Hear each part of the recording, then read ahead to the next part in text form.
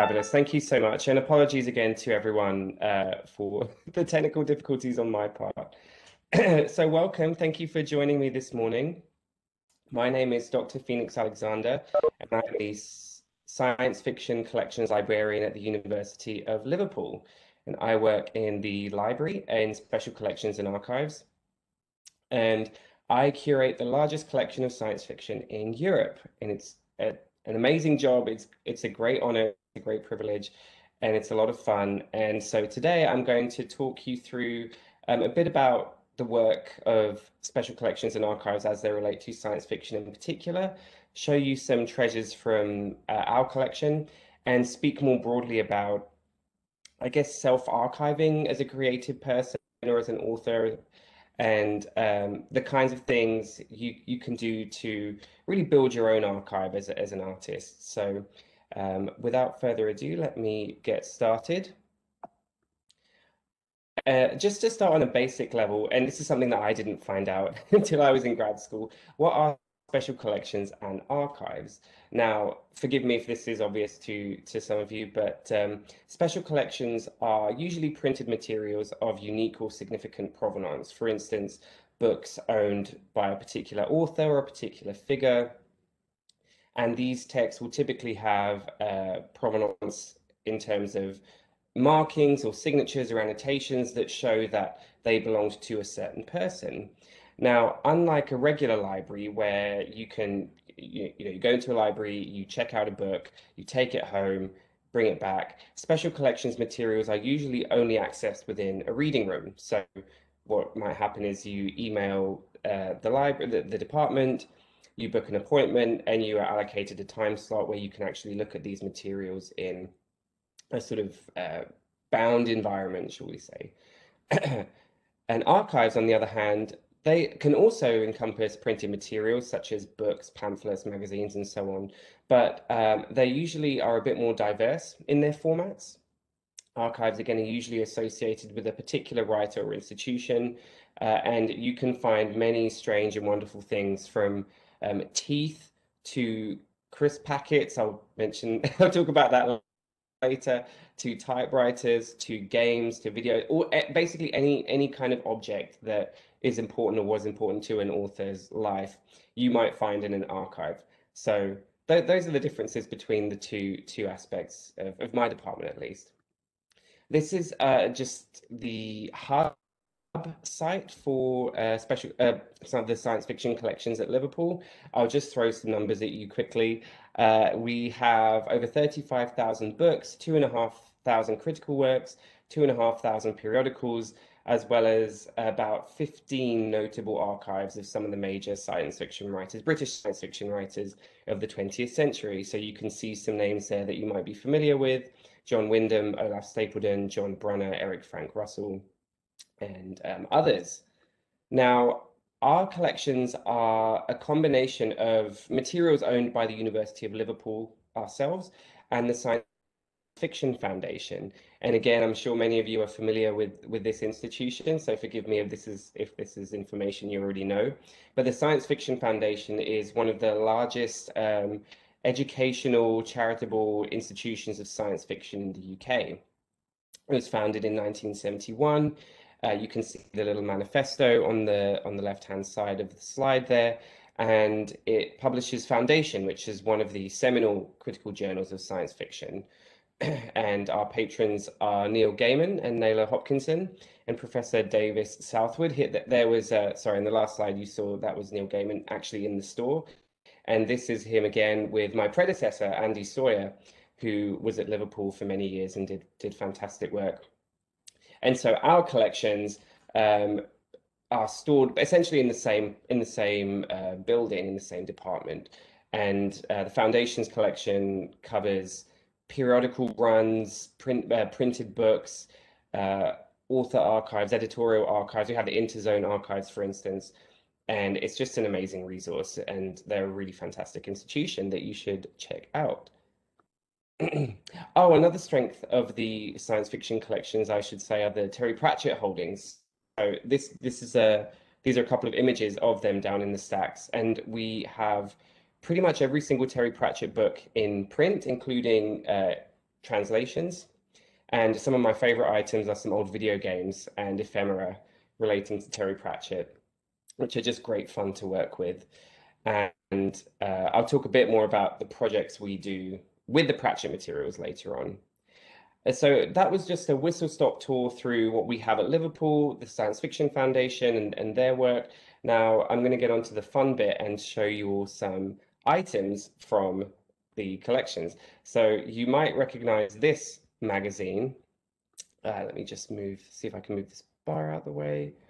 No, okay, that's fine. We'll hang out with that at the top. This is the first issue of Amazing Stories from 1926, April 1926, edited by Hugo Gernsback, of course, and this is largely considered to be a defining moment in science fiction publishing. This is the first periodical of its kind that explicitly aimed to carve out a space for what Gernsback calls scientific fiction. So he talks about this in his editorial note here. It might be a bit small, but you can see at the top there, the subtitle is The Magazine of Scientific Fiction. And Gernsback aimed to combine the scientific romance or adventure story of the 19th century with a forward-facing engagement, like narrative engagement with scientific developments. And as you can see from the table of contents, you've got some pretty big names: Edgar Allan Poe, H.G. Wells. And what I find really interesting, if you ever, I mean, reading magazines now, you know, in 2021, I always find it fascinating to read the editorial notes or the editorial introductions, because you can kind of see, you know, science fiction is it's a pretty small community, I would say, and you certainly get the sense that it was even smaller, I think, going back into the 20th century. And I often find it's worth looking at these editorial introductions to get a sense of, okay, what is the context in which I'm going to receive these stories? What is the sort of intervention of this magazine? And this is just one example of that in our archives. And again, this is a very delicate piece. I mean, it's almost 100 years old, and it just gives me such a thrill when I see it in this little shrink wrap pocket in the archive. So that's one object that's a particular favorite. And this object, I'm going to have a sip of coffee and tell you why this object nearly made me cry. So this is not the, because he had many, personal typewriter of Arthur C. Clarke. Now, the science fiction collections at Liverpool were fortunate enough to acquire the personal library of Arthur C. Clarke. That was in December 2019, right before COVID and the associated lockdowns and so on. But as I mentioned in my definition of special collections and archives, the library is predominantly print materials, so print books, pamphlets, and so on. But it also encompassed some archival objects, such as videos, video recordings, games. So some amazing old CD-ROM games that we have. And this particular object. Now, this is a Remington noiseless portable typewriter from around 1945, and it was on this model that Clarke wrote his famous article on geostationary satellites for Wireless World magazine. You can see these are images of the magazine. These are not from our holdings. But the title of the article is Extraterrestrial Relays. And it basically laid out the science for geostationary satellite communications almost 20 years before it became a reality. And it's just, I mean, to see that the physical object on which this was written and this was theorized was a very moving experience for me personally, and it's hard to describe because I'm not one for, I guess, nostalgic materialism in some sense. I always try and keep the mindset that, you know, these are human beings, you know, that we have the frequent association of science fiction writers as prophets or as a kind of these kind of magical beings, which they are, of course, but just something about the physicality of opening the box, the smell of it, the sensory just experience of this object was very, very surprisingly overwhelming. And I think that was one of the great early joys of doing this work.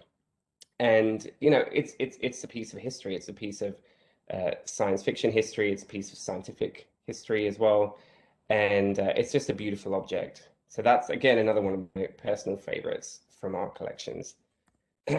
Oh, and shout out, if you want to see more items from the Clarke Library, I put together a website.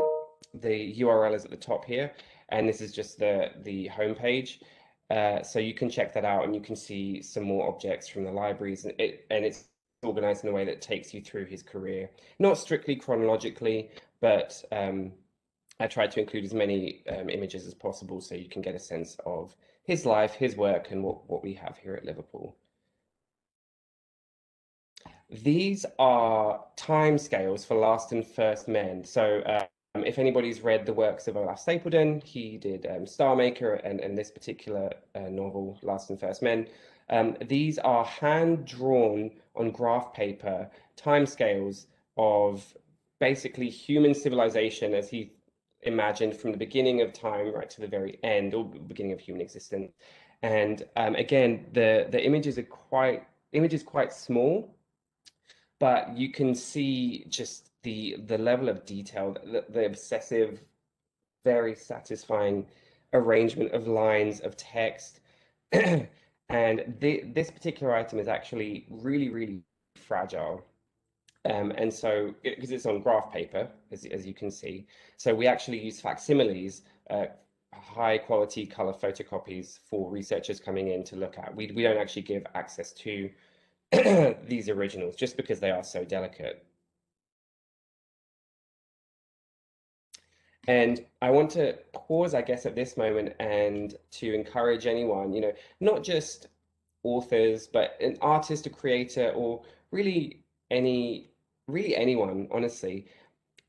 I think what special collections and archives can do is sort of encourage what I call a mindfulness of objects. So as we go through our lives, we create a paper trail, if that makes sense, whether it's a bus ticket or a train ticket to go see a show, or a receipt from a coffee shop where we were writing.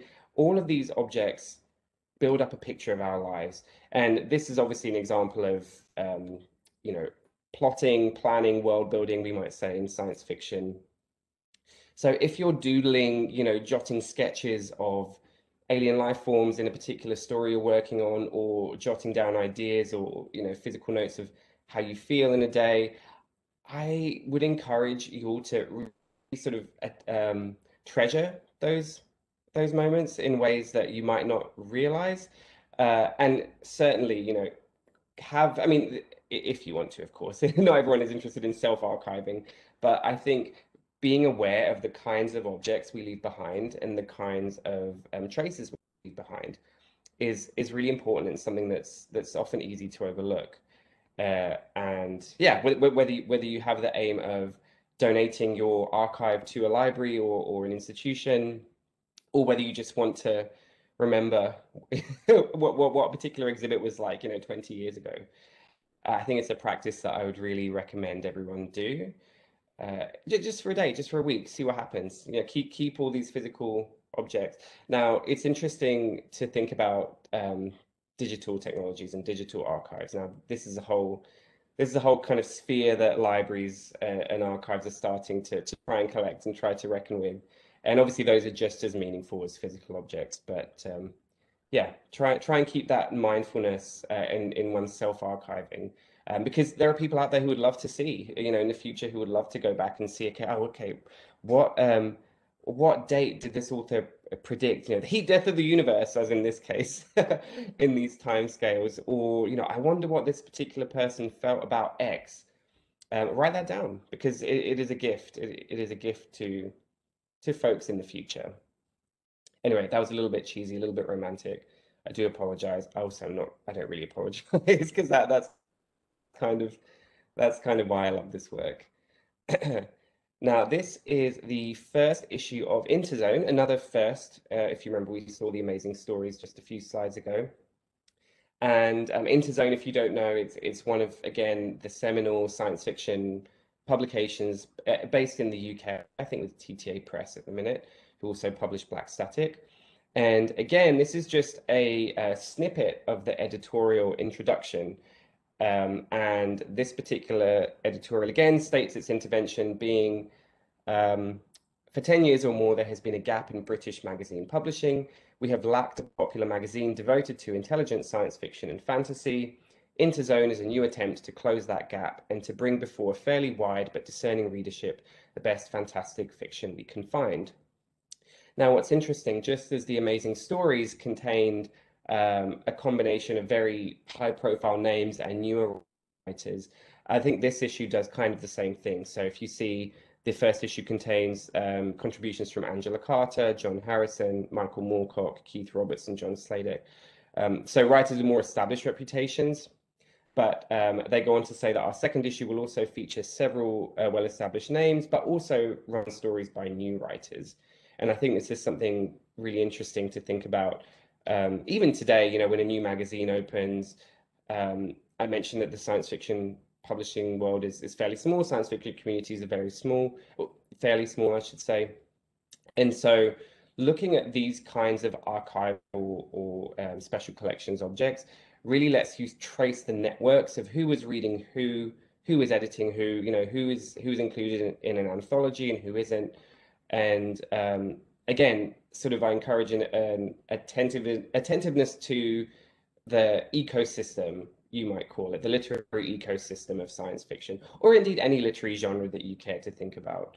And it's always surprising seeing, oh, I didn't realize that this editor was talking to this person.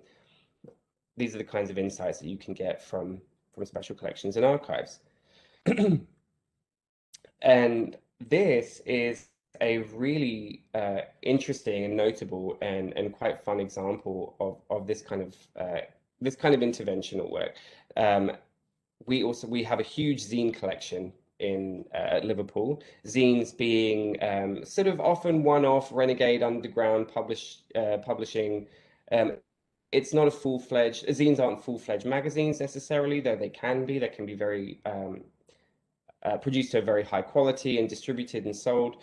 But they're usually, I mean, at least in the 20th century, printed by lithograph and stapled together or just printed out on someone's printer and circulated among a group of fans. And so what you're seeing here is this is actually from a blog post on our website that you can check out later. But it's the first issue of Femizine. Femizine was founded in 1954, and it was framed as a space explicitly for femme fans or female fans of science fiction. And it purported to be edited by women, have content solicited and included from women. And even though it's ironic because it has, a scantily clad lady on the front cover of the first issue, the editorial note goes on to say, so it might be from this issue or maybe the issue number 2, saying that take one last look, gents, because this is not coming back. We're going to do. We are not going to pander to lascivious gazes for our covers, but so there are 15 issues of Femizine that were released from 1954 to 1960, and I feel slightly bad spoiling the big spoiler, but I mean, I kind of have to in this presentation. Issue 9, it was revealed, the bombshell, that it was actually founded by a male editor who was hiding out, I think, in Egypt somewhere and going under a pseudonym.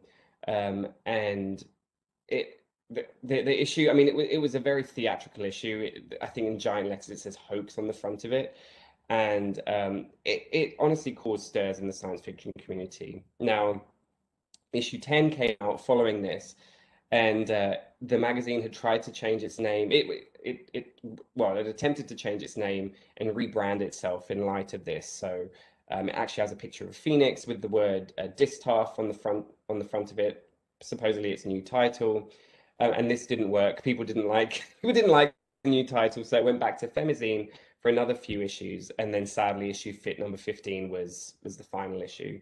And in the editorial notes, again, the new editor says, I would love more content. I really wish you would send me stuff. Essentially, I'm paraphrasing, obviously, but at the minute, it's too much work, and I'm not going to do it. So it was sad, but this is kind of just one of the many bizarre but important stories I think you can find in zines.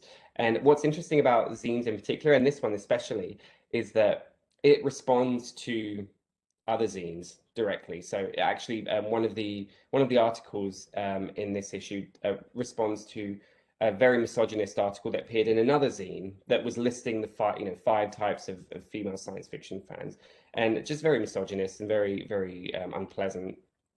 And this zine sort of tore it down and clapped back. And I guess you might call this, I mean, in contemporary parlance, it could be, the Twitter exchange or the Twitter spat or the forum, dispute or not just dispute, but, championing of each other's works. These are sort of the physical versions of that. And zines are so fun to look at because you honestly don't know what you're going to find. You can see the names of fans, who are writing sometimes, unless they use pseudonyms.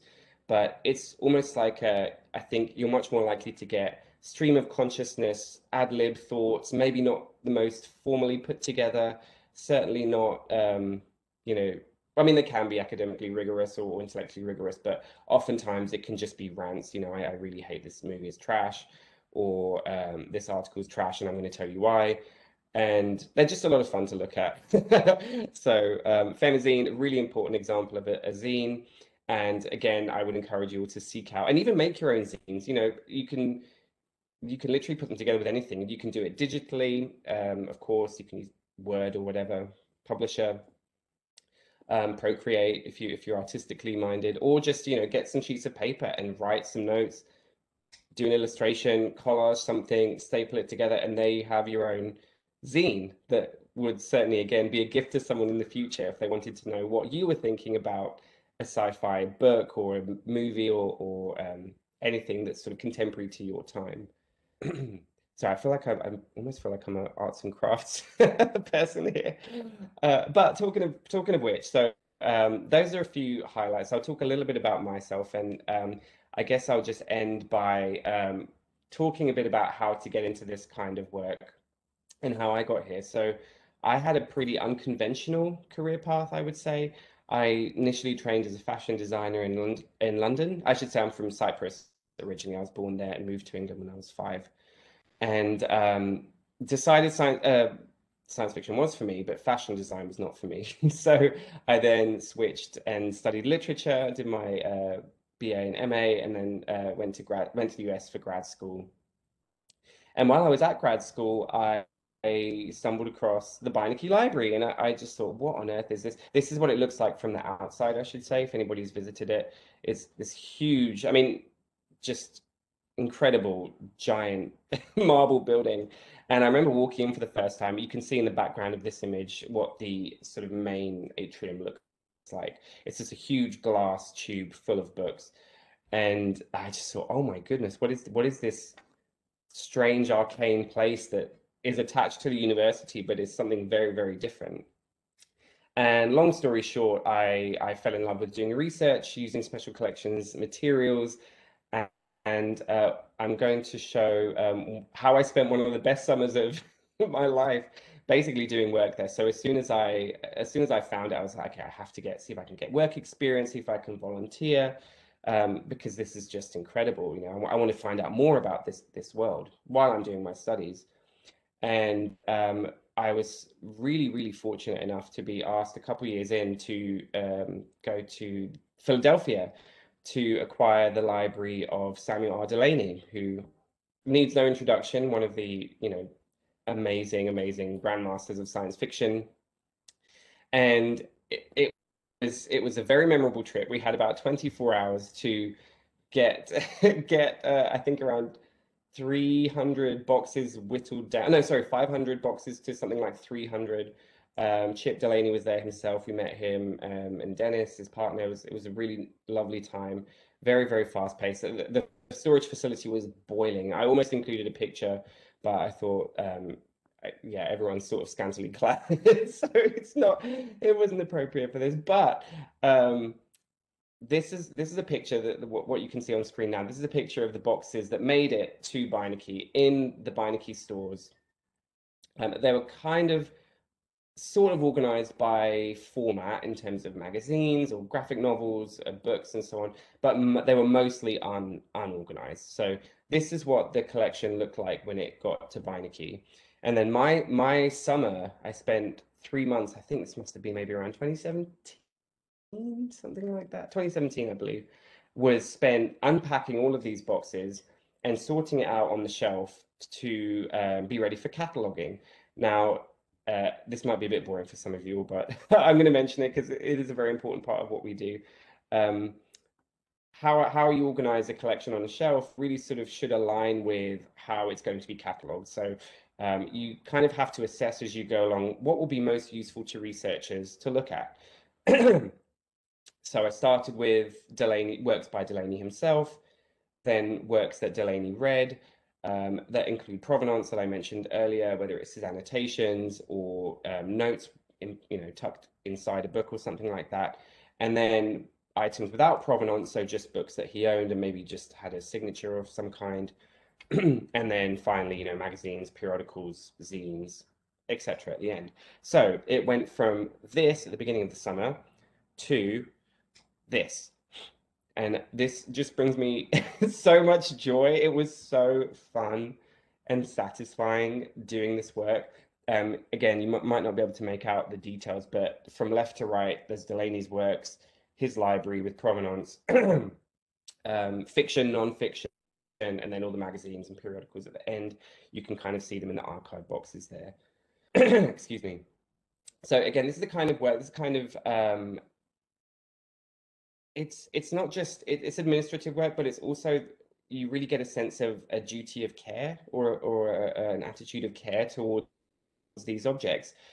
These are texts that somebody has been collecting for most of their life, and it's a frequently very emotional thing to give, or to give up those objects to an institution that, or a person or a team that's going to look after it and honor it and store it carefully for you. I'm just extrapolating now from the example of Delany himself, but again, it's something to think about, as we go through life, and whether we create things artistically or not.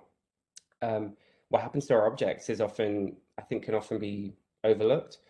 And again, another reason why I love the kind of work that I do is that in some ways you might think, oh, well, a librarian is you're just down in the stacks, you're sorting out stuff, you're responding to queries, but it's a very people-oriented job in that you are frequently talking with folks who are still living, of course, and sort of talking through their plans and their wishes for their legacies, how they're going to be stored, protected, honored, and also how they're going to be accessed by people.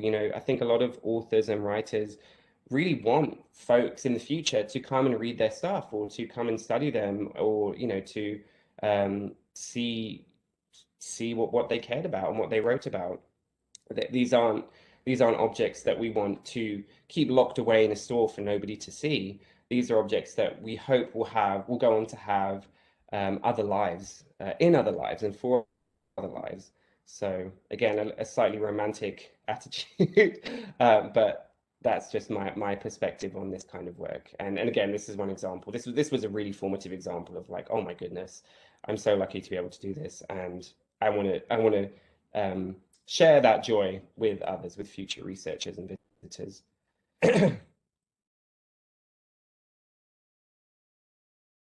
So I've touched upon this briefly. What does a science fiction collections librarian do? So my job, it's kind of a hybrid of curator and academic, in that I teach, I publish things, but I also do the work of a librarian in terms of, as you saw, acquiring materials, processing them, cataloging them. And again, the pleasure is having that, I guess, dual aspect to the work, the administrative side of things, processing side of things, and then seeing how those texts, how those materials are then used in a wider ecosystem, not just of the university or an academic context, but how we disseminate them to the general public, via exhibits, via outreach events, workshops, and so on and so forth. It's bringing people in, and it's also bringing the work out to the world. Just another quick snapshot of some more text that I acquired. Part of the work of a librarian is, you come in and you see, okay, what are the strengths of the collections? We have a particularly strong, for instance, showing of 20th century text, but I wanted to really start to shore up some of the earlier time periods that we don't have as many texts of. So these are early 20th century science fiction texts from the collection of George Locke, who was a prolific collector of science fiction. This is the Clarke Library. So as I mentioned with the Delany materials, often they look like this. You go to a storage facility and they're just boxes and files lying around. And again, it's sort of like Christmas because you don't really know. You have a rudimentary, I guess, look at the materials, when they're in a storage facility. But it's not until you bring them back to a library that you can really dig around and see, okay, what on earth is in here? So that's what the Clarke Library looked like. And this is a snapshot of what it's looking like now. It's still a work in progress. I'm still in the process of doing what I showed with the Delany materials. So again, organizing it in terms of the formats of text, the types of objects and so on. And like the Delany, I started with texts from Clarke himself. So you can see here, these are all texts by Arthur C. Clarke, including translations. And it's just amazing. I mean, Clarke is one of my favorite authors personally. This story in the corner here, the 9 billion names of God, I still find terrifying even to this day. And it's just wonderful to see his works together. The not just that he owned, but I guess the oeuvre of his work. And I'm just going to briefly digress here to make a point about this kind of time scale that research in special collections and archives can allow. I remember I did my research at the Huntington Library for my thesis on at Octavia E. Butler's archive. Now, if you can, or if you're in the area, I would 100% recommend checking out this archive. I mean, it is just, I mentioned gift earlier. This really is a gift to the world, and I'm not exaggerating here. But what was really interesting, one of the many interesting things about this archive was that Butler kept journals from 1970, I think early 1970s, right up until the 2000s, before her untimely death. And I read them all. And one thing that's really striking is when you read writing from a person, or sort of introspection that spans decades, you can kind of see, oh, this was a good time, this was a prolific time, and this was a time of struggle maybe. And again, part of it's my own interpretation, obviously, but I found it very moving to kind of have that extended snapshot of someone's life.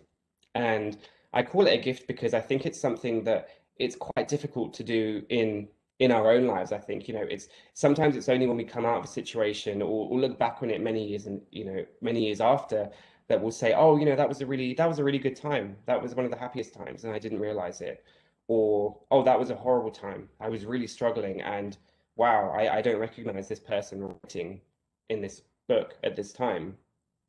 And it's something that I know there's the famous science fiction short story of your life, that tries to capture this not circular, expansive way of thinking about one's timeline, and the kind of how our actions would change or be determined by what we know to be our future.